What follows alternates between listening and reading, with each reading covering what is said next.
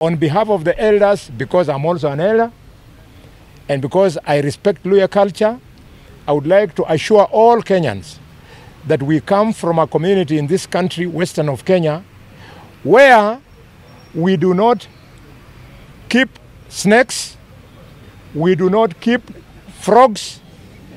The dogs that are in our home are for security, and therefore a presidential candidate purported to come from this corner of the country, encouraging people that they should do business in hyenas, in rats, in frogs, in dogs and snakes.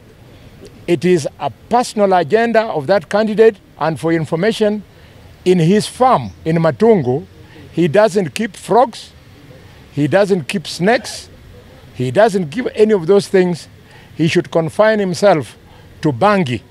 The Bangi that he's talking about, he doesn't grow it anywhere in Kakamega, and therefore we urge the security organs to take action against an individual who wants to promote a prohibited drug.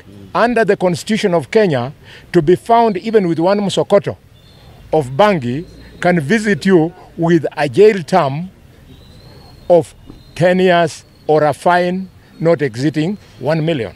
Thank you.